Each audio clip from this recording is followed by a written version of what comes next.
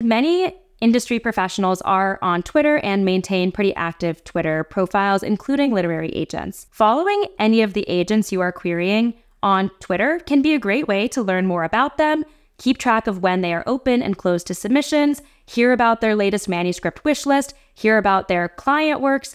All of this helps you keep a tab on the agents and agencies that you're interested in. So I definitely recommend doing that. That said, I don't recommend tagging agents or DMing them with information about your book on the Twitter/X platform. Any type of communication in which you are trying to pitch a literary agent really should be directed to their query inbox, unless they have specifically asked you to send that information via Twitter. So if you want to query that agent, I recommend going through their standard process, which will be listed on their agency website.